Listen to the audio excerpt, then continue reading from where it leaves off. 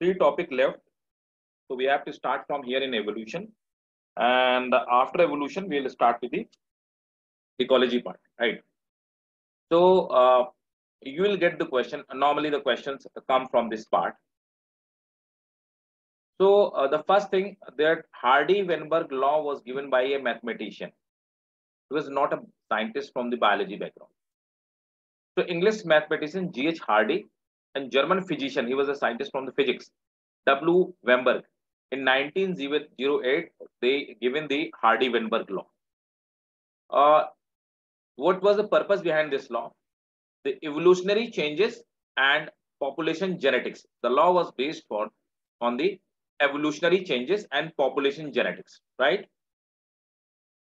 What was the law? The law was relative frequency of allele in a population of sexually reproducing organism remains constant for generation to generation. So that was their law. And they given a formula, right? What was the formula? Formula was P square plus Q square is equal to P square plus Q square plus 2PQ. What is the P square? P square is the frequency of a dominant allele, right? That is TT, capital T, capital T. Q square is the frequency of recessive allele, small t. And what is a 2PQ? That is the frequency of a heterozygous allele, right? So this is the Hardy-Weinberg law. Now the one question is like this way: match the following, column 1 to column 2, right? Wallace, Malthus, Hardy-Weinberg law, right? So match the column to 1 and select the correct option that gives the code, right? So C, that is Hardy-Weinberg law, 2P square plus Q square plus 2PQ is equal to 1, right? So that is the correct option, right? So C matches with the third one. So that's how we have to match that, right? Industrial melanism, piston, D, the second one, right? Remember, D, the second one, right? And that's how we have to, Malthus and Wallace. Wallace and Darwin given the natural selection law. So A will match with the fourth. Malthus will match with this one, easy population. So that's how we have to match that, right? So that's how we have to choose the correct option. Now there is a question which is based on the Hardy-Weinberg law. The question is that you can get this kind of the calculative question in Hardy-Weinberg law. At a particular locus, the frequency of allele A is 0.6, right? And that of allele small a is 0.04. What would be the frequency of heterozygous in the random mending population? So we have to, everything is given over here. Look. So when it say frequency of A, so I have said that is the frequency of A.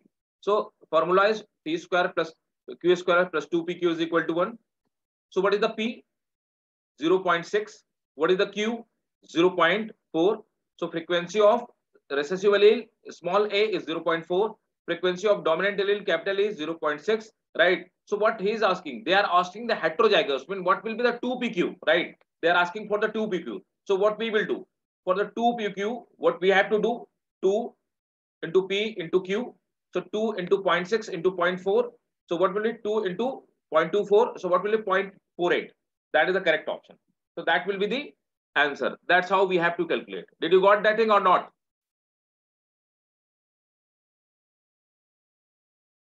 Yes, sir. Got it? If you want, you can take the screenshot. That kind of the question you will get. This is question from the previous year, PQY, right?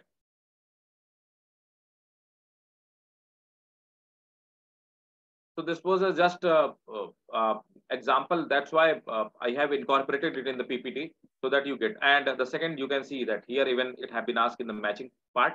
So that kind of the question you will get. I think Hardy-Weinberg law is clear. Shafullah, clear? Yes, Alan? sir. Yes, sir. Okay. Thank God you people understand very easily. It means the next thing, Biston between area case. So in the match the following, there was a matching the Biston between area case. So Biston between area, so this is the example of industrial melanism. You must have gone through because this is important for a board examination as a written question as well. But still, I'm just repeating it again. So this is an example for natural selection. Western Butynaria, it's a kind of the moth, as it is visible in the picture. Two kind of the Western Butynaria species are found. One a light color, another in the darker color, right? So what happened in older days in the Britain? The bark were covered with the lichens, right? So lichen cover the bark of the all trees. So basically the stem of trees were total white color because the bark, the lichen color was white. So what happened? In the white color bark, these white color moth can hide themselves easily. But the dark color moth, they cannot, they can be easily demarcated by the crows, right? And other birds. So the crow and other bird used to detect easily and used to eat them. But white color of the moth they cannot be detected easily, right? And their population increases. That's how the dark color population was very low and the white color moth population was very too much over there, right? Now what happened? Industrialization started in the 16th century. Industrialization started in the Britain. Industries came and industries used to run by the diesel and the basically coal, majorly on the basis of coal, because at that time coal was the basic source, the main source of the energy. Diesel engine were not popular, even that diesel engine have not been discovered at that time, right? So then because of the heavy industries, the carbon dioxide and sulfur dioxide is emitted from the industry. Because of the sulfur dioxide and CO2, so basically sulfur dioxide pollution, they kill moth. They kill the lichen. So because of sulfur pollution, all the lichen destroyed. Now the actual color of the bark was dark. Now what happened? The thing reverse. The bark become the dark, and now the dark color moth could hide themselves easily, but white color can be detected easily. Now the population change, population pattern reverse. The white were eaten more rapidly by the predator, and then the dark, they can hide themselves easily, right? So this example is called industrial melanism example, and it is this is an example of natural selection, right? So those which can adapt themselves in the changing environment, they can survive, and those who cannot adopt themselves in a changing environment, they won't survive, right? So that is example of natural selection. Is that clear? Distant between area and then industrial melanism. Yes, sir. It was easy. So last but not the least, look, you have to take a screenshot of every part. This part, human evolution. I have made it by myself because to make it, because you will get the question from here, right? So how does the human evolve? Human evolution taken place. This is the sequence and flow chart of human evolution, right? You have from here only, otherwise it is really very difficult to remember, right? But this graph is very clear, crystal clear. It will tell you every part. So try to understand. First, like in Australian continent, there were some shrews. Shrews, like something mouse-like, something squirrel-like organism. It was a shrew. So shrews were there. From the shrews, origination of lemur and tortoises taken place, right? So further after a long time, some organisms were evolved. They were like lemurs, lemur you know, and tortoises, right? From lemurs and tortoises, the origination of Parapithecus taken place. Parapithecus, from the Parapithecus, three kind of the organism evolved, right? So Parapithecus was the basic stock, right? From here, the three kind of the organism originated. First, the New World monkey. Second, the Old World monkey, right? And the third, Dryopithecus, right? So earliest fossils of the Parapithecus have been found from Egypt, and they belongs to an era Oligocene. Clear? Now what happened? From this Parapithecus, Dryopithecus originated, right? From Dryopithecus, so fossils of the Dryopithecus africanus, that is the common ancestor of ape and common man. The tropical forest of the East Africa. It has been discovered from the tropical forest of the East Africa, right? It belongs to Miocene period, 25 million years ago. It was close to the chimpanzee, right? So from where the fossil found, right? Which part of the what is the age of that fossil? That kind of the question you will get, right?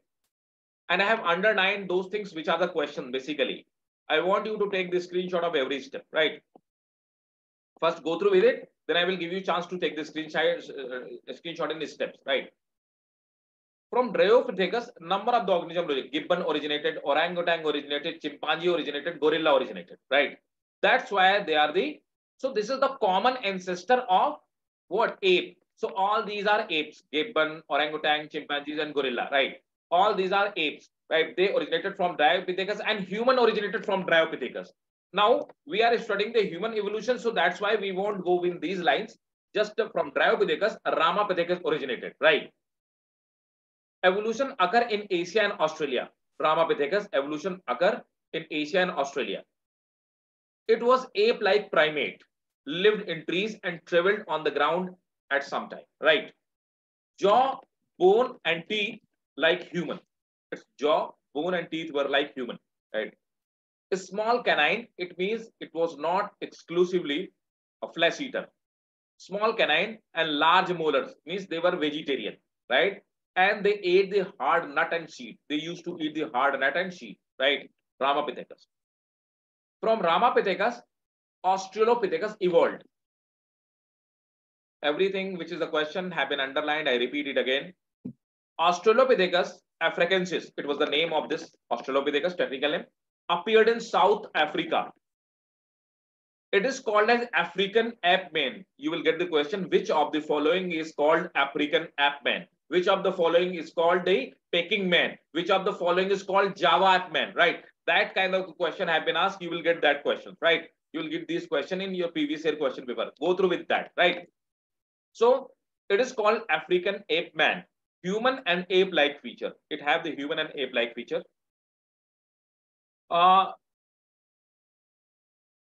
It is a sorry. Okay, so fine. So it is a, you can correct it. It is a terrestrial creature. Means it do not like a Ramapithecus is it do not used to dwell in the trees. It used to live in the terrain, right? Means ground, right? So it was a terrestrial creature and bipedal locomotion. Now it have start walking with the two leg, bipedal locomotion. So first bipedal locomotion seen in Australopithecus, right? They were herbivores and fully erect, right? Their body was fully erect and they were herbivores, right? A small canine, incisor and teeth, pelvic leg, bone like man. Fossils were discovered from where? Just a minute.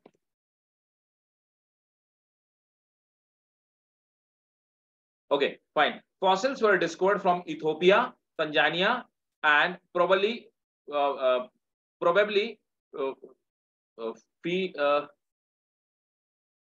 a minute. Probably 4 feet tall, right?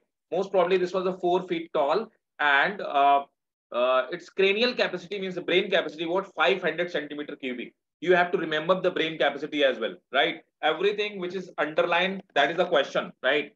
So from where it originated? Ethiopia, Tanzania. Cranial capacity 500 centimeter. African ape man. From where originated? South Africa.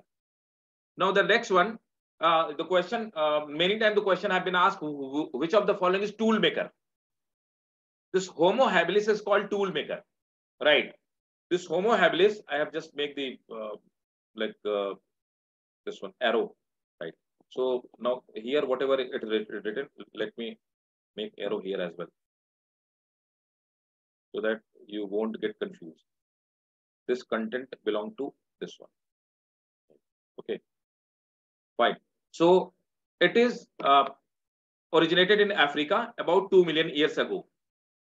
More man-like primate. It looked like more like man. 1.5 to 1.8 meter tall. A small canine, means not, it was omnivore. Light jaw. Community life lives. So they used to live in the community. Try to understand. That is a question. Who used to live like in the community? Homo habilis. Bipedal locomotion, fully erect. The first fossil made tools, right? So Homo habilis was called tool maker because the first the fossils of the man-made tools were found from the Homo habilis, right? Brain capacity, now you can see from Australopithecus have 500 centimeter cubic brain capacity. Now it had 650 to 800 centimeter cubic brain capacity.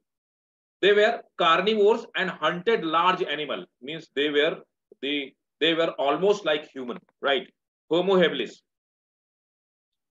Next, after Homo habilis, it came the erect man, that is called Homo erectus. So it has been asked, which is the Java ape man, which is the Peking man, which is the Hindenburg man, right? So look, Java ape man. So the fossils of Homo erectus have been found in 3 places of the world: Indonesia, China, and Germany. In Indonesia, they have been found in the Java. So that's why we call them Java man. Homo erectus is called in Java man. In China, it is called Peking man. And in Germany, it is called Hindenburg man, right? All these fossils belong to Homo erectus, right? It was erect man. 1.7 million years ago, it originated. 1.5 to 1.8 meter tall and erect posture. Tool of bone and stone. Perhaps they know use of the fire. Perhaps they were aware with the use of the fire. I mean, they invented the fire, right? Flatter and thicker jaw. Jaws were flat and thick. And protruding jaws, means their mouth was something protruded, right? Protruding jaws. A small canine, and larger molar, means they were more herbivores. Brain volume was 800 to 1300 thousand cc, means their brain capacity was more. That's why they were more intelligent, more like ape man than modern man. They used to look like more ape man, not modern man. They were omnivore, used to eat everything. Homo sapiens. This Homo sapien, right? So this is called Neanderthal man.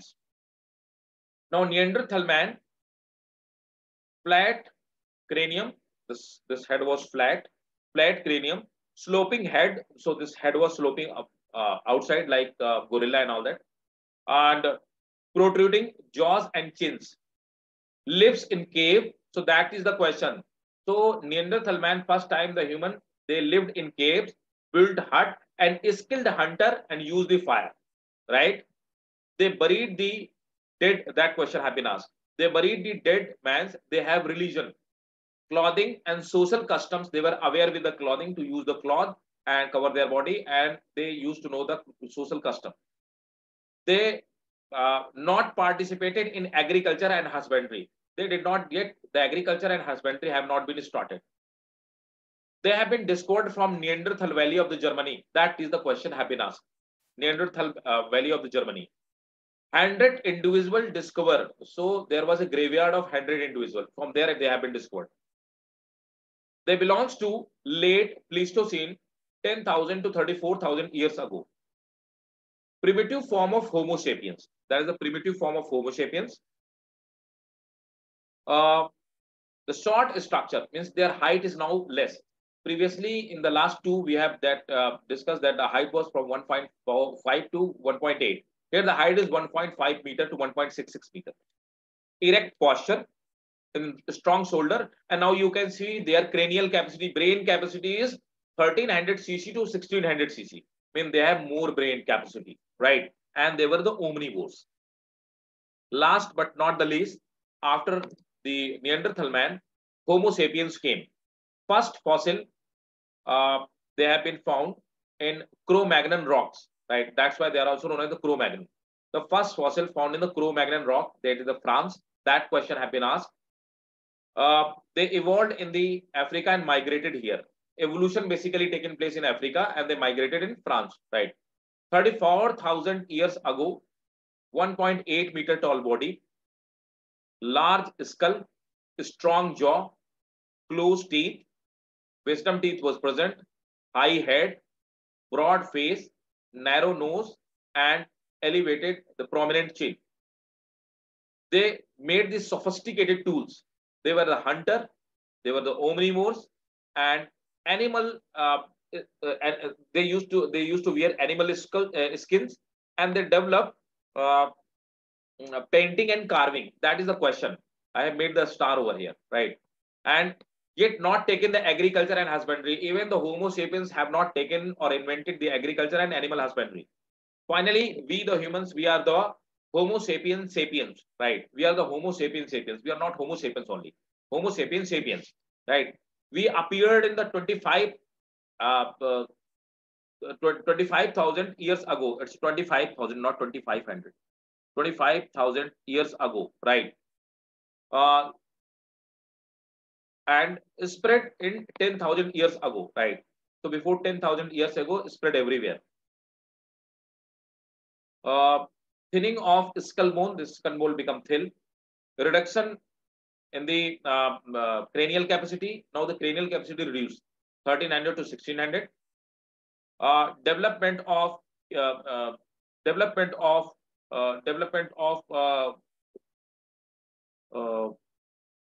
curve in the backbone. So all those curve like cranial curve, thoracic, lumbar, and coccygeal curve. So that all curve developed at this point. And superior brain power and weak body. Body was weak, but the brain power was superior, right? And feeble power of hearing and smell. Their hearing and smell power was weaker than those of the previous generation, and they started cultivation and this one domesticating the animals, right? These are the this is the human evolution. Is there any doubt, any question? Now we start the taking screenshot first. Please take the screenshot till here.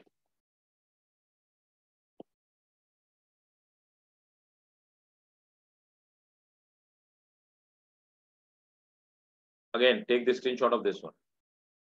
Just a minute. Yes, take the screenshot.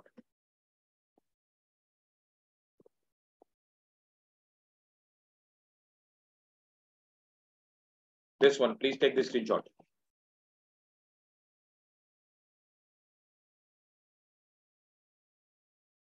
Again.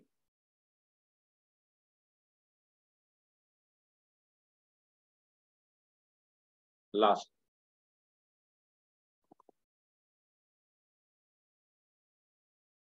So, any question regarding the human evolution?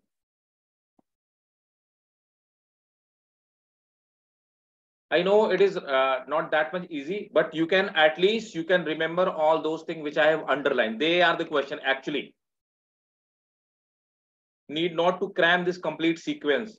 You have to remember the cranial capacity, the when they evolved, where they evolved. That kind of the question. Is that clear to all of you? Or any doubt? Safullah, Alan, Mamuna, Farhat, Hanifa. Yes, sir. No doubt, sir. Everyone clear? Yes, sir. Fine. I hope you will remember all those underlined part, right? And definitely, if you'll remember, I promise you, you will get the question directly from here. I promise you. I have not left even single important thing which is not a question, right? This is very rich. Fine. So the next part, which we have to like in timetable, it should be not. It should be. It is actually the organism and population. We have to start with the ecology, right? Clear? Should we start it?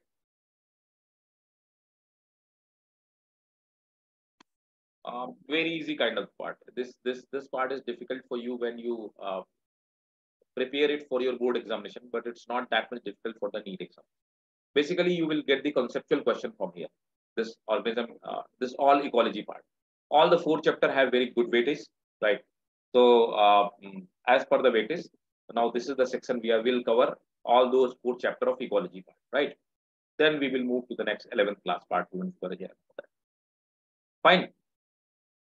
So first look, organism and its environment. So as we know that the formation of bio that takes place because of the two major factors that make the biome, right? What are those factors? Mean annual temperature and precipitation. Precipitation means the water, rainfall, right? These two things make a particular environment, right? A particular biome. And these two factors decide that what kind of the vegetation will be found at what place. For example, in the mountainous region, rainfall is less, the snowfall is more, right? Temperature is low. So you will find conifers, all conical kind of the plant trees, right? Hardwood, conicals, that will be the vegetation. And there will be mostly bushes, not grasses, right? Grasses will be very less amount, right? And the animal, they will have the large fur, they will be of dark color, right? So the type of the vegetation, type of the animal will be decided by the biome, and biome is decided by the two factor, the annual temperature and the annual precipitation. Second thing, look, in desert, high temperature, right? And high temperature at daytime and low temperature at the night time, and rainfall less than 50 centimeter, right? Annual. So what will happen? That will have desertic vegetation. There will be cactus kind of the vegetation. The most animal will be nocturnal. They will come out at the night time, right? And they'll be burrowing animal mostly, right? Like a snake, lizards, and scorpions, and all that kind. These kind of the animals, right? Nocturnal animals, they come out of at the night time. So that's it. So biome refer to the, what is the biome actually? Biome refers to the community of plant and animals that occur naturally in any area, often sharing the common characteristic of that particular area, right? Biomes can be classified into three types: terrestrial, freshwater, and marine water biomes, right? Terrestrial means land biome. Freshwater biome, you know, there is no salt concentration. Marine water means oceans and salt lakes. Sometimes the boundaries between two biomes merge, such as transitional area are called ecotone. That is important. What is the ecotone? When the boundaries of two biomes merge, that part is called ecotone. General example is the riparian areas or the salt marshes, right? From where the land start and from where the ocean part get end. So, and there is not a beach. So they become the land marshes, right? Salt marshes. So those salt marshes can be called as ecotone. So what you have to remember, what are the ecotone, right? Ecotone is, that is a question. So this was a biome and what the factor decide. Now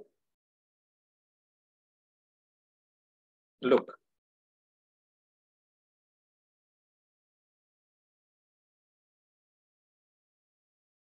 so a habitat, what is the habitat? Where the people are, where the organisms are living, right? A habitat, that environment where the habitat where the organism is found. Habitat have two key elements, right? It is easy, just you have to develop the concept. Habitat have two key elements. Just give me 1 second. Let me have water.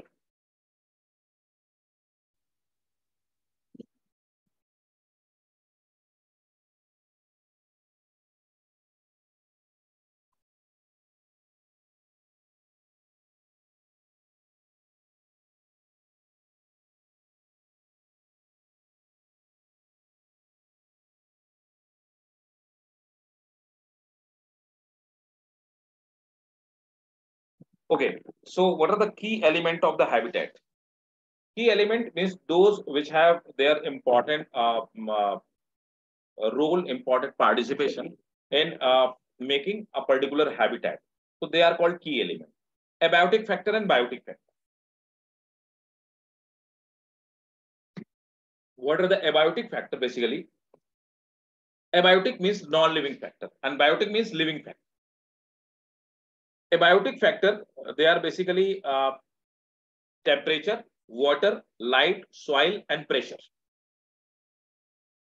And biotic factor, pathogens, parasite, predator, competitor, they all are biotic factor, means living factor. Collectively, biotic and abiotic factor interact and they decide the type of organism, the type of ecosystem is found at particular area. So a biotic component, so we are going to study biotic, abiotic component. Abiotic component or abiotic factor are non-living chemical or physical part of the environment that affect the living organism and function of the ecosystem, right? If humidity is more, means more rainfall, right? If humidity is less, there will be less rainfall. What is the autoecology? Individual relationship with the environment is called autoecology. You have to remember, these are the questions. Or what is the autoecology? What is the synecology? A group of organism means a community and its interaction with the environment, its relationship with the environment. That is called synecology, right? When we study that my relationship with the environment, that is the autoecology. When you study the complete this society, all the organisms found in society and with the environment, that is called synecology, right? Look, there are four major abiotic components as follow: water, sunlight, oxygen, soil, and temperature, right? So rather than oxygen, we can say air, right? So water, sunlight, air, oxygen, and soil and temperature. Out of this, water is the most important component. Remember, this is the question. Out of this, water is the most important abiotic factor, right? Even more than temperature. Now we will study one by one the abiotic factor. First, come to the temperature. A rise in temperature can change the development of an animal. That can cause change in the metabolic activity. If the temperature will increase, the metabolic activity will become faster. If the temperature will decrease, the metabolic activity will become lower. Right? You will see those animals which are found in the high temperature area, they are more active. Those animals which are found in the low temperature area, they are slow, right? Because high temperature increases the metabolic rate and low temperature decreases the metabolic rate. All the organism can tolerate a certain range of the temperature, and how extreme temperature lead to the stressful condition, right?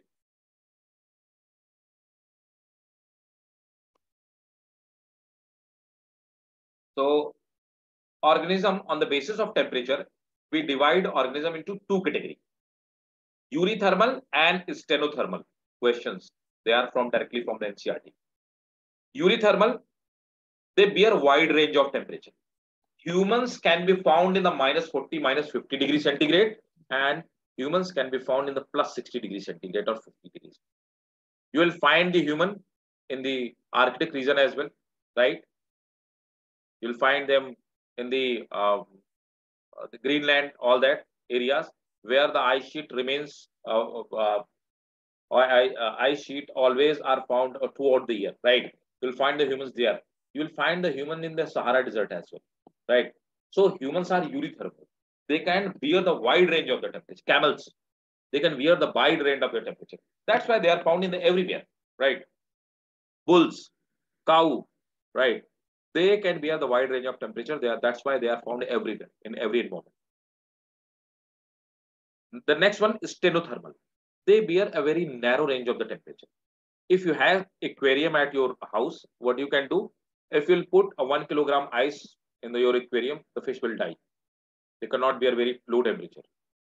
If you'll put a half liter of the hot water, boiling water, the fish will die because they cannot bear the very high range of the temperature. So they have very narrow range of the temperature. They are called stenothermal. So organism, on the basis of organism, have been divided on the two types, eurythermal and stenothermal, right? What is the effect of temperature? So they affect the reproduction, right? Yes, they affect the reproduction. Some plant, they flower on the basis of temperature. Like those plant which flower at low temperature, they are called short day plant, since they flower at the winter. Long day plant, they flower at this time, summertime, right? They are called long day plant, right? So that's how the plant, temperature affect the reproduction of organism. One more important. Coral are stenothermal, right? Corals cannot bear a very wide range of the temperature. They will be found not below the 21 degrees centigrade temperature, right? That's why corals are found in the around the Indian Oceans, right? You will not find the coral on other part. These coral reefs are found in near to the Australia, Indonesia, right? India and all that, right? Because they do not thrive, so they are the stenothermal. On the basis of this is very, very important. Take the screenshot and remember it. Hecastotherm many times. On the basis of temperature, we have divided the plant in the 4 categories, right?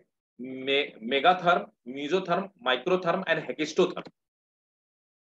Megatherm are those plants which are found in the high temperature throughout the year, right? So those plants which are found in those areas where the high temperature throughout the year, like cactus, like acacia, they can be a high temperature throughout the year.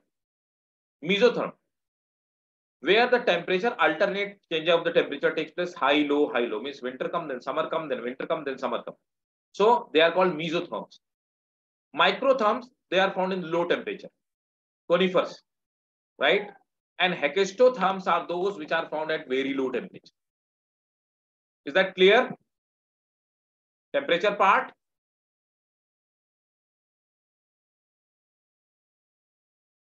Helen? Sir, can you repeat what is mesotherm? Mesotherms are found like in India. Now there is summer. Now after the 6 months, there will be winter. Then again, summer will come. So alternate temperature will be high and low, right?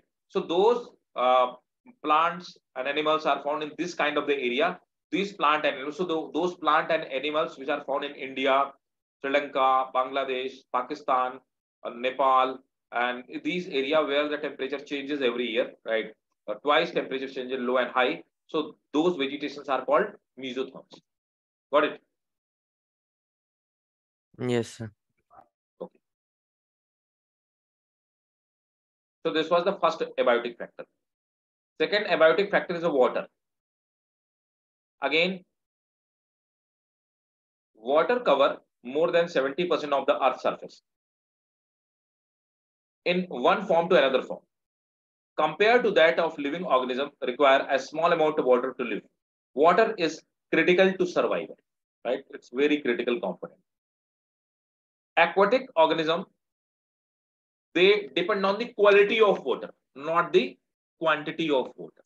Because water is everywhere, they live in the water. But what does mean by the quality of water? Quality of water means chemical composition of the water, pH of the water and amount of the salt present in water, right? So aquatic organisms are distributed in the oceans or in the water, and their distribution depend on the quality of water. These are the concepts you have to understand, right? But in the land, quantity of water decide what kind of the organism will be found. If the low rainfall, cactus. High rainfall, evergreen forest, rainforest. Moderate waterfall, there is what to say, mesotherms, right? So mesotherm will be found. Inland water have salt level 5. Sea water have 30 to 35. This question has been asked. Inland water salt composition. What is the salt quantity in inland water? That is 5. Sea water 30 to 35. Hypersaline lagoons, they have more than 100, right? That is the level of salt in the water. Salt concentration, right? Aquatic organisms have been divided on the basis of salt concentration, 2 types, euryhaline and stellothaline. Euryhaline, they bear a wide range of the salt concentration. Shark is found everywhere. It's a very tough animal. So it can bear a wide range of salt concentration in the water. But stenohalines are those which have very narrow range of salt concentration. Those organisms which have a very narrow range of salt concentration, neither high nor very low salt. So on the basis of salt concentration, there are 2 kinds of the organisms, euryhaline and steno. Tell me, is it clear or not?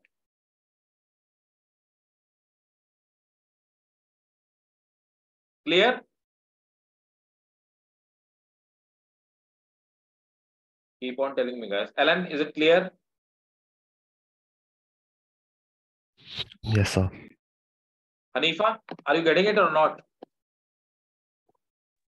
Yes, sir. Okay, very good.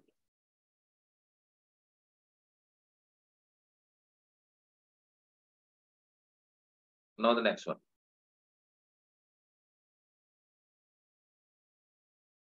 Light.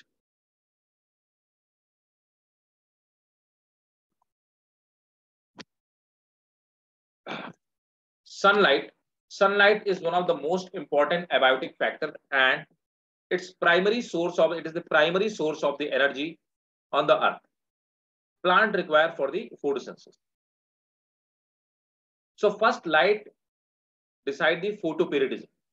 Photoperiodism, we will again study. Why I am not elaborating it here, because in the plant growth and development, that part will again study the short day plant, long day plant, and day neutral plant. And those examples are the main question of the NEET examination. We'll again study. So photoperiodism means the light time period, light duration at a particular day. During the summer, the duration of light is more. That's why you say that during the summer days are the longer, right? Because the light period is longer, right? So those plants which flower in the long light period, they are called long day plant. In winter, the light duration remains for the short time period.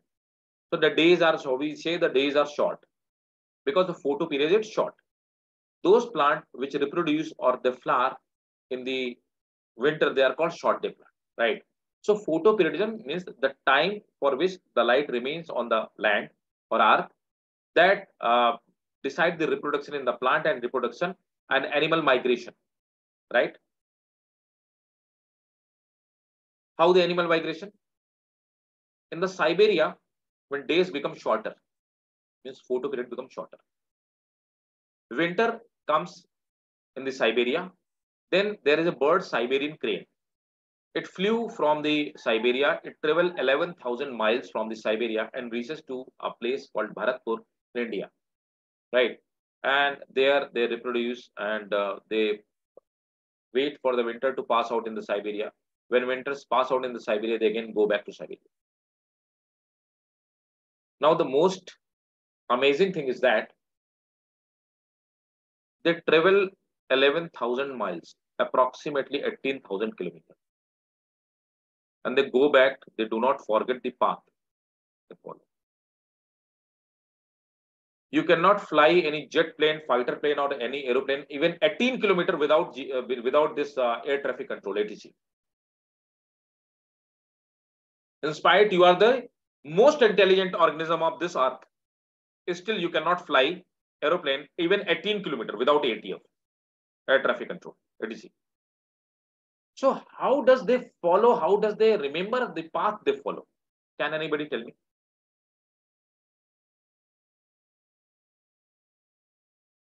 I promise you, you cannot travel 500, 600 kilometers without GPS. No, not at all.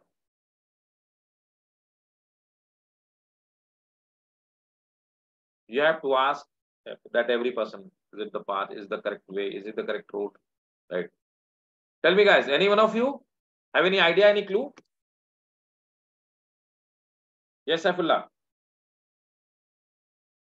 Do you have any idea? No, sir. Hanifa, any idea?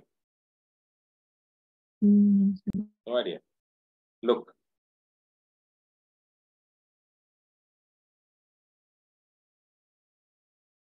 Now, what is that? Look, they follow the magnetic lines of the earth, basically. Because the birds do not have that much larger brain like humans. They follow the magnetic lines of the earth. There is a north and south, magnetic north and magnetic south pole. They follow the magnetic line. With the help of magnetic line, they remember their path. That's what the scientists have discovered. Right? That's how they travel the 18,000 kilometers distance. And they remember it.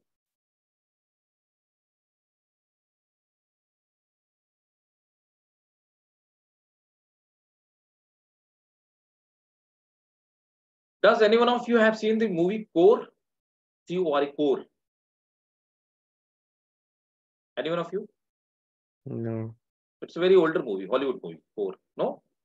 These are the science fiction. Used to see sometimes. Used to watch these. Right? It's a science fiction.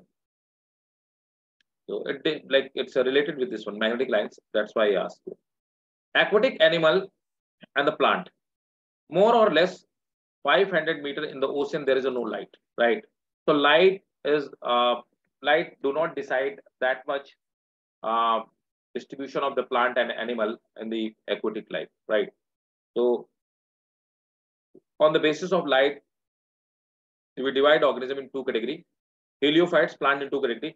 Heliophytes and skyophytes. Heliophytes, they can survive in the high light intensity. They are found in the high light intensity. Skyophytes, they are found in the low light intensity. Right? So although entire indoor plants are skyophytes, like money plant and all that, they are skyophytes. Okay. So this was something about the light, abiotic factor light. Then soil. Soil, the composition, it's important. The soil depend on the climate. Weathering process means the rock weathering process. Composition, salt and all that. Water holding capacity, pH value, mineral and topography. These are the factors which decide the composition or the type of the soil of particular place. Climate, yes, climate will decide, colder, hotter, it will decide the type of the soil. Weathering process means erosion taking place or not taking place, that will also decide the type of the soil. Composition, like the grain size. Water holding capacity, can it hold the water? Like black soil can hold the water for longer time, sand soil cannot. pH value, that will decide the type of the vegetation. Mineral, yes. Topography means hilly region, plain or on all that, right? So soil is a critical abiotic factor. It is composed of rocks as well as decomposed plant and animal material. Okay, so this was the fourth abiotic factor.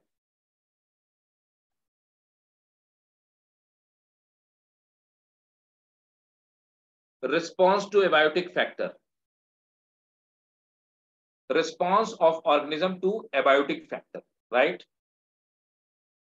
Look, this is a graph. So what we see in the graph,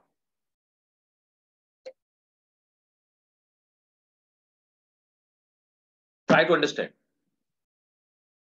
We are the humans. When suppose that snowfall start at this place where I am, my blood temperature or body temperature is 37 degrees centigrade, right? The external temperature changes to minus 40 degrees centigrade, but my body temperature will remain in the 37 degrees, right? We can maintain our body temperature, right?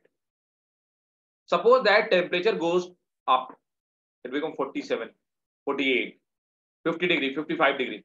But my body temperature will not rise, body will maintain, body will start sweating, heat will my respiratory rate will increase, but body will maintain its temperature, 37 degrees centigrade.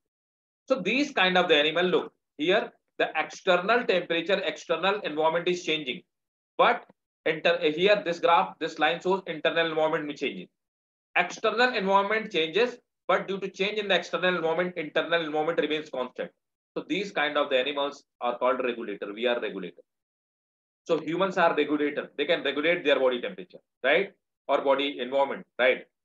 These kind of the animals are called homothermic. They maintain their blood temperature. They maintain homeostasis. All the reaction remains at the same pace. They goes on the same pace. So this graph is for regulator, where the external environment is changing. The changing takes place in external environment, but internal environment is not changing. So humans are those. Second kind of the organism are those where when the change takes place in external environment, the change also internal environment also changes. They are called conformers. Conformers are not that much strong animals. They are called poikilothermic animals, right? Like lower organism, frog, fishes. If external temperature changes, their blood temperature also changes, right? So these are the called poikilothermic animals, right? Poikilothermics are those where poikilothermic have been asked, homeostasis, homeothermic have been asked. So these are the questions. Homeothermic are those in which the blood temperature do not change the external temperature as per external. Poikilothermic are those where when external change takes place, their internal moment also changes. That's why poikilothermic cannot survive in the extreme environment. There are third category, partial regulator. What about the partial regulator? First, when external change takes place, internal changes also takes place. But at the certain level, they regulate their body temperature. That is called partial regulator. Is it clear or not? Please tell me, guys. Conformer regulator and partial regulator. Is that clear? Sir, can you explain partial regulators again? Yeah, partial regulator like frog, right? So initially, if external temperature will change, their body temperature will change. But after some time, right, they will maintain their body temperature after some time. There is a limit. First, external change takes place, the internal also changes. But after that, after some time, they will regulate their body temperature. They are called partial regulator. Regulate means like how? Suppose that the external temperature is going down, so their blood temperature will first go down, right? Then suppose that their blood temperature is 21 degrees centigrade. External change taken place to 16 degrees centigrade, and it's going down. So their blood temperature will go to the 16 degrees. After 16 degrees centigrade, their blood temperature will not fall down. They will maintain at that level. Irrespective of external, suppose the external environment temperature goes to 8 degrees centigrade, but they will maintain that 16 degrees centigrade. Below 16, it is not going to down, right? Got it? Okay, okay, sir. Maintaining temperature, why the higher organism can do this thing? Because maintaining the body temperature is energy expensive process, and the lower organism cannot afford it. That is the logic behind it. Got it? Yes, sir.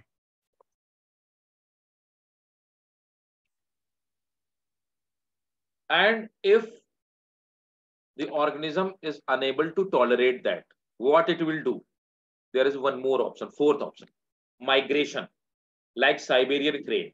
When temperature goes down in Siberia, they move to India. When temperature again maintained in the Siberia, they goes back to Siberia. So they are called a migrator. But migration process is possible for the case of animals only. Plant do not migrate, right?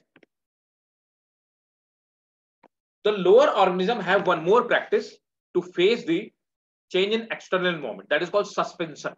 Very, very important. When the temperature is not favorable, seed will undergo dormancy. They will not germinate. They will wait the environmental condition to become favorable. Protozoa, like amoeba, what happened when the temperature become high or low? They close themselves inside a hard covering, and that hard covering is called cyst, right? They will close themselves and under a hard covering called cyst. When the favorable condition will come, the cyst will rupture and they will come out, right? So suspension, they suspend. What is the suspension? They suspend their reproduction process. They suspend their growth, right? Hibernation. The animal sleep for during the winter time, like polar bear. During the winter time, polar bear sleep for whole winter, and it waits for the winter to pass out. So they go for long sleep. That is called hibernation. During the summer time, when the temperature is high, the lizard sleep for longer time. It go inside creaches in the colder places and sleep for the longer time. That is called estivation, right? Diapause. The very low organism like zooplankton, they suspend their growth rate, right? And they will wait for the unfavorable condition to pass. This is called diapause. Is that clear or not? They all are important. Hibernation, estivation, diapause, all have been asked as a question. Is it clear? Yes, sir. Yes, sir. So regulator, conformer, migrate, suspend, dormancy, hibernation, estivation, diapause, all we have discussed. If you want, you can take the screenshot of this one as well. Take it. In migration, I have highlighted this one. Keoladeo National Park in Bharatpur, Rajasthan. This is also a question, and many times in the NEET this question came. So you have to remember the Keoladeo National Park. Let me highlight it with the highlighter as well.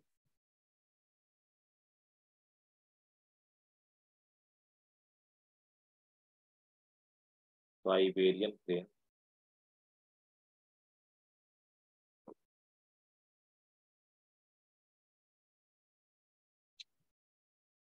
Yes.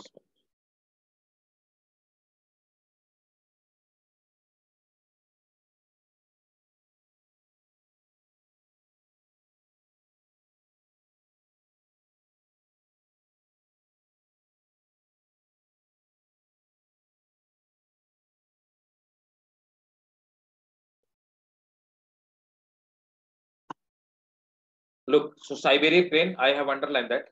The Siberian crane, they fly from the region of the Keoladeo National Park in the Bharatpur, right? And they come from the Siberia, right? So this thing I have highlighted. You have to remember this thing. Because the Keoladeo National Park, where it is, this question has been asked. It is in Rajasthan. So the rest of the thing we have discussed. And let's move in the next PPT. Adaptation. What is adaptation? What is adaptation? Adapting to something. Exactly. Adapting to Adapting to changes. changing environment. Right. Very good. The meaning of adaptation implies how the species changes the body and behavior to better suit for the natural environment. Right. They changes body, the structure. Means if the temperature is high, they will develop. There will be very less hair, right, and thin skin.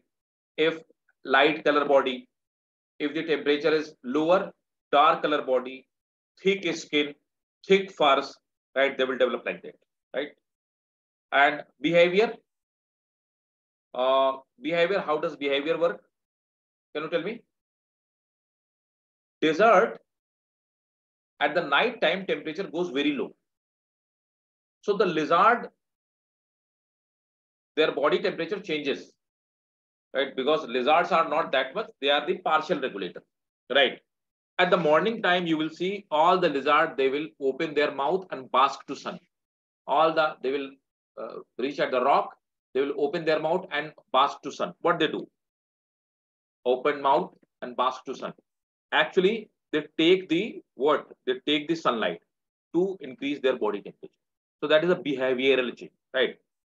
There is an estimated 8.7 million species currently living on the Earth. The process of adaptation ensures that these species which adapt the most will survive. So those species which are found in the changing environment, they can survive in the changing environment, they will only survive. Right? Many of the species, they are unable to survive in the changing environment. Let me give you an example. Technology is increasing. We are using the internet frequently, right? And high intensity of internet are being used. So sparrow is that is endangered right now. Sparrow, you must have listened this. Sparrow, their population is decreasing rapidly, and they are in danger. So they are unable to adapt themselves in this changing environment. So adaptation, morphological adaptation means external change. Adaptation, right? When an organism change externally, a change external feature to survive, right? Apansia or xerophytes, right? They are found in high temperature. So what they do? Their leaf convert into spine so that water loss become limited. Stem perform photosynthesis. When leaves convert into uh, uh, this one is spine, will perform the photosynthesis. So when the leaf, this is apansia. When these are the leaves, they convert into spine. So what will happen? This part is called phylloclad, right? This part, stem part. This stem part perform the photosynthesis. This part perform it is green in color. This part perform the photosynthesis, right? The stem can collect the water. There is a sponge-like structure inside this and mucus that collect the water. So that is the morphological adaptation. What is the Allen's rule? Can anybody tell me what is the Allen's rule? No one? Come on, guys. Allen's rule is that the organisms which are found in the lower temperature areas, their ear and limbs will be shorter to prevent the heat loss. That is called Allen's rule. Remember it, guys. It is there in NCERT, Allen's rule. So can you repeat? Yeah. So write it down the Allen's rule as it is. Whatever is written in NCERT. Let me tell you what's there in NCERT. Just I will tell you what is the page number again.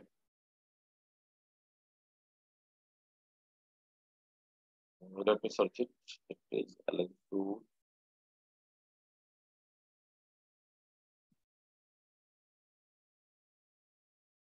That is there in this part.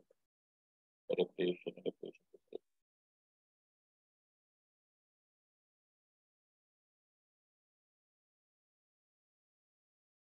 Note it down. It is written in the page number, if you have old NCERT, page number 226 in adaptation part. It is there. Mammals from the colder climate generally have mammals. Note it down. Mammals from the colder climate generally have shorter ear and limbs to minimize the heat loss. Mammals from the colder climate generally have shorter ear and limbs to minimize heat loss. This is called Allen's rule.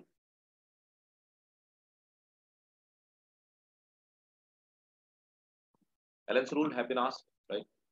Sometimes question directly come from NCERT. Polar seal, they have blubber to reduce the heat loss. Blubber is a fatty tissues. They have lots of fat, so that is called blubber. Physiological adaptation. Zero flight plants, they have the CAM mechanism, crassulacean acid mechanism.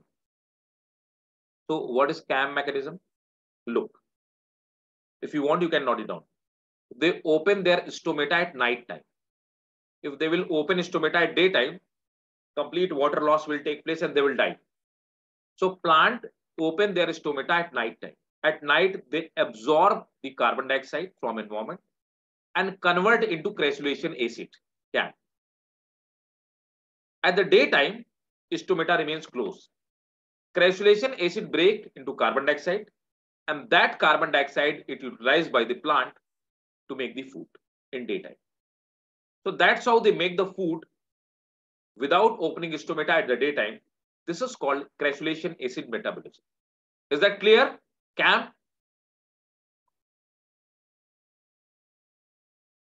Yes, sir. In Australia, there is a rat called kangaroo rat that make water by the oxidation of fat. It can make water, and the same thing with the camel. The hump of the camel is made up of fatty tissue. When the camel will feel the scarcity of the water and that it is about to die, it will start making water from utilizing oxidation of its fat. This mechanism is found in kangaroo rat, and camel. Got it? Remember this example. Yes, sir. This is physiological. Behavioral adaptation. Basking in the sun lizard, I have already told you, right? Goosebump. What happened? When you feel shivering, when you feel cold, goosebumps takes place. So how it affect between these are goosebumps, the water, the air get trapped, right? And it prevent the heat loss actually. Shivering, like you are shivering and your teeth are like jaws like it's trembling. So what happened? This is the mechanism of producing the energy. So this is the behavioral adaptation. When you feel like this one, like trembling like this one, right? When you are shivering, this is the mechanism. That's how the body generates the heat. When you are shivering, you are feeling shivering. On that time, body is just trying to generate more energy to save yourself, to maintain your temperature. Is that clear to all of you? Adaptation part? Mamuna, is it clear? Yes, sir. Very good. Aksa, clear? Hiba? Is that clear? Yes, sir. Very good. The next one is population attribute. You know the population attribute. It's easy. Remember this formula. Look. Population density. How the population density will be decided. First thing, immigration. When Dubai, peoples from India, peoples from Pakistan, peoples from Bangladesh, they go to Dubai. When they go, so that is called immigration. They increase the population of Dubai. They keep most of the people, they settle down over here, they increase the population. That is the immigration. So immigration add on the population. Natality, those people who are living over there, they are giving the birth to young ones. That is called natality, right? So due to natality, so they increase the population. So immigration and birth, natality, it increase the population. So N is the number of the population, people in the number of the population, means population density, B plus I, because it is increasing the population, minus, so who are reducing the population? Mortality rate. Some of the people might be dying, natural death, accident and all that. They will reduce the population, right? Immigration, those people who are living in the Dubai, actually they are migrating toward Arab continents, America, European countries, right? So they are reducing the population. So the formula will be N is equal to natality plus immigration minus immigration and mortality, right? So that is the formula. Clear? Simple. Remember formula. You can get the question from here. I think it's easy. It should be clear to all of you, right? Yes. Okay. Growth models, very, very, very important. Exponential growth curve. Tell me the example of exponential growth curve. Then I will come to know that do you know it or not. Examples of exponential growth curve. Can anybody tell me? Growing of bacteria. Growing of bacteria. Yes, very good. Look. So is it applicable for human or not?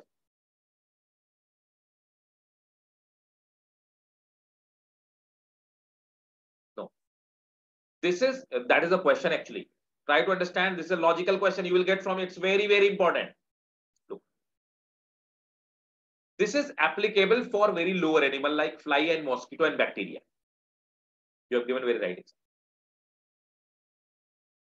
Within a very short time period, their population density increases abruptly.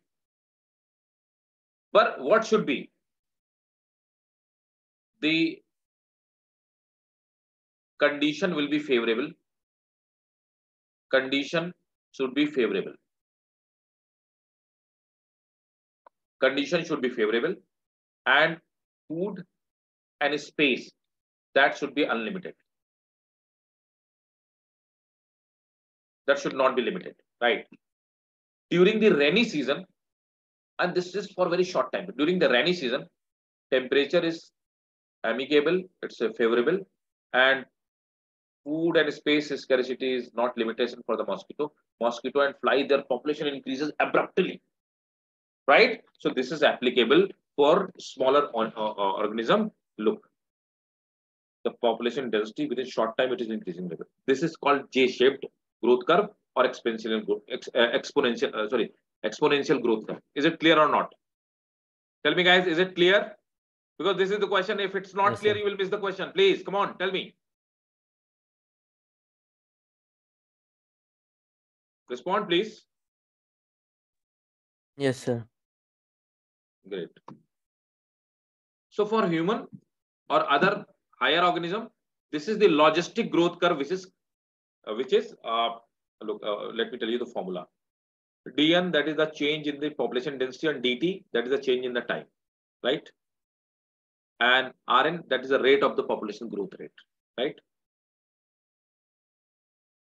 Now, logistic growth curve. This is applicable for human, this is applicable for deer, this is applicable for higher organism or mammals, right? This is also known as the Verhulst per logistic growth curve. He is the scientist who developed it. So logistic growth curve is called sigmoid growth curve because shape is S. It is also called Verhulst per logistic growth curve. Why? Because the space and food, that is not unlimited for anyone, any organism. Why?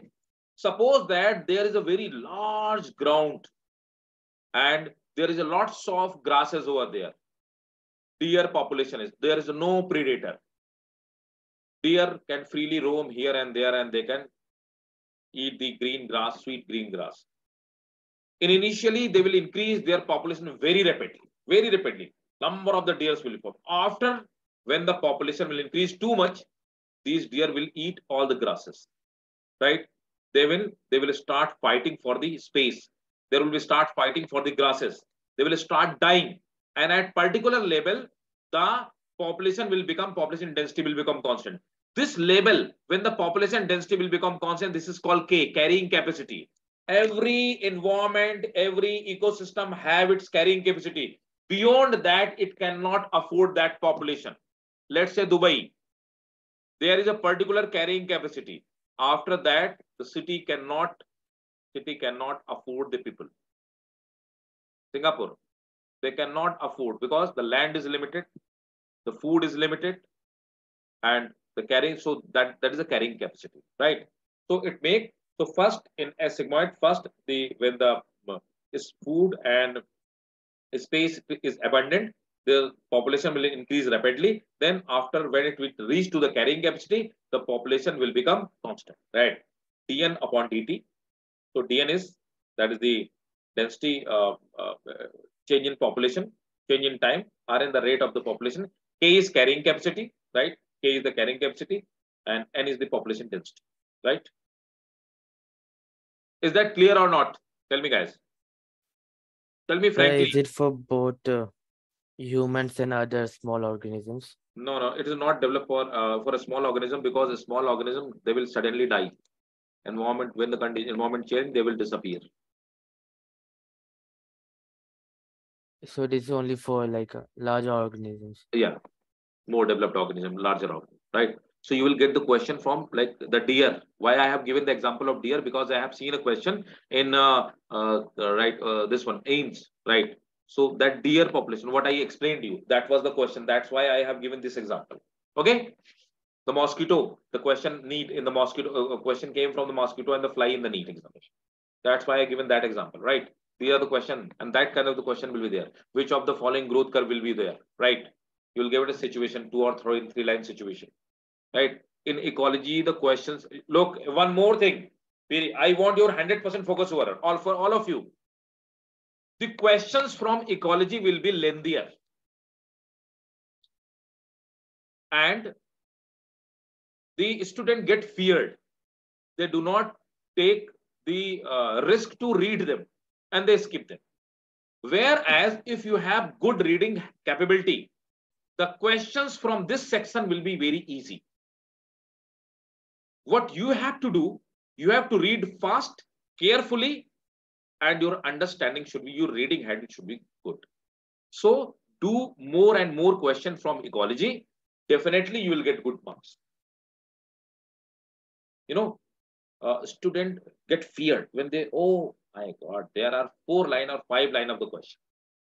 And the options are also. That is the fear factor. While the answers of this, if you read out it coolly, you will get the answer.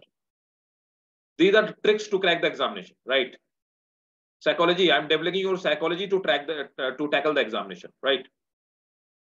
Question paper only do not only deal with the knowledge of the student, they also deal with the examination pressure. Population interaction, predator. Predator, you know, there is a prey which is used as a food, and there is a predator, right? What predator do?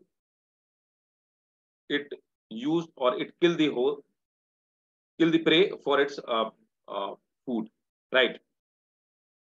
So one it get benefited, positive, and one it get harmed, negative. So that will be the relationship. You can get these kind of the symbols as well.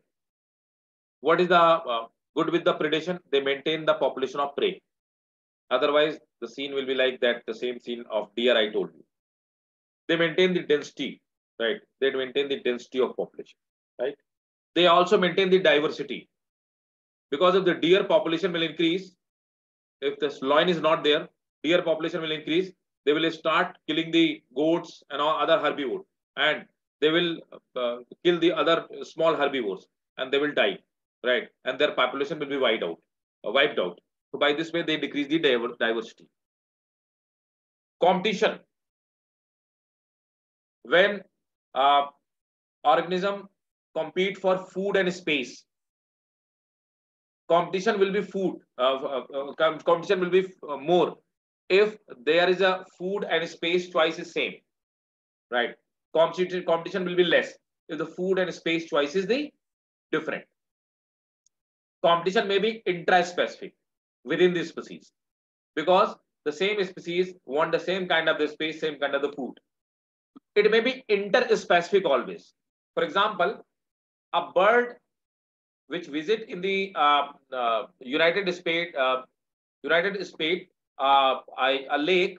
So the flamingo eat zooplankton, and the fishes which are found in that lake, they also use they also eat the same plankton. So if there are these are the two different species. There is no correlation, right? One is from Pisces, another is from Aves, right? So both are from different group, but their food choice is same. That's why the competition can be between the two species or two unrelated species. Got it? It is a conceptual question. Got it? Didn't got it.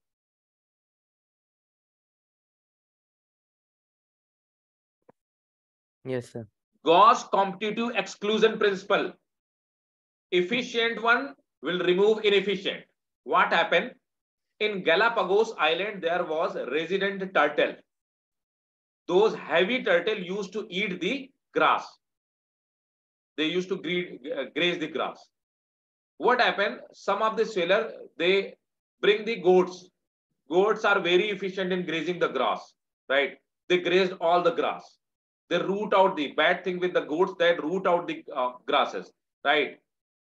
The resident turtle could not compete with the grass because the goats are more efficient in eating the grass. So they removed the turtle from there, resident turtle from there.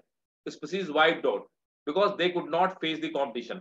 So this is called Gauss competitive exclusion principle. When two closely related species, they use the same source, the inefficient species is wiped out by the efficient one. Is that clear? Yes, sir. Parasitism, one host, one parasite. Parasite do not have intention to kill, right? It take the only food and shelter from the host. So one is benefited, one is. What is a brood parasitism? Anyone of you? Brood parasitism, this is the question.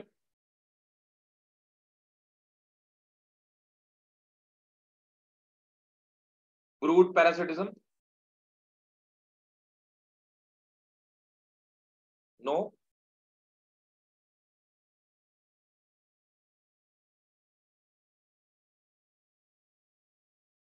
Look, the best example is cuckoo, quail.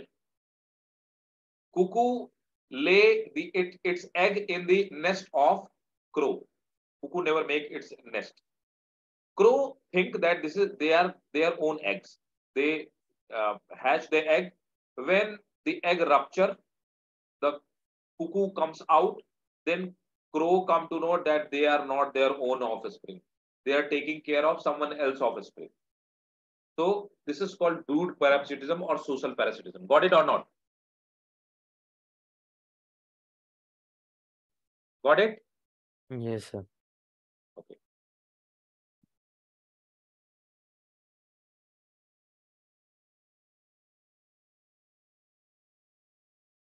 So that was the parasitism. Last but not the least, that is the commensalism. The best example is orchid. Orchid, here one is not benefited, neither benefited, not harmed. Another is benefited. Orchid are the plant which are found on the trees, mango tree, right? They neither they take nutrition nor they take water. They just found on the plant. They use it as a platform, right? And they are the photosynthetic plant. They make their own food. They have a special kind of the tissue that is very important. Their roots have a special kind of the tissue called velamen tissue.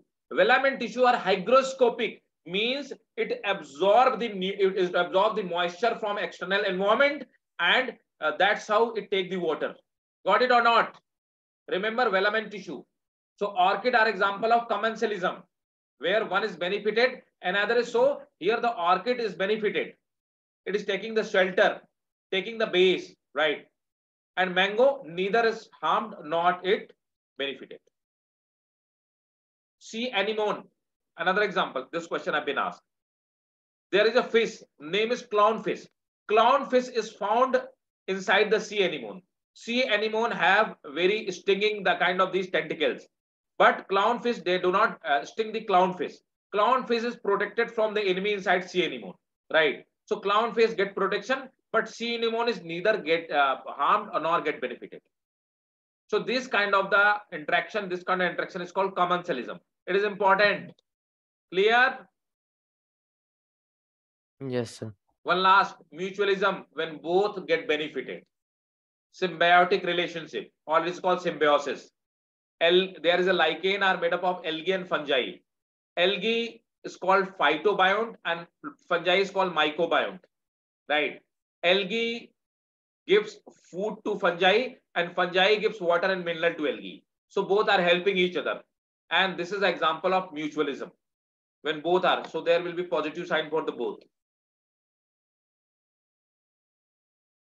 Mycorrhiza, same thing. Fungi and gymnosperm.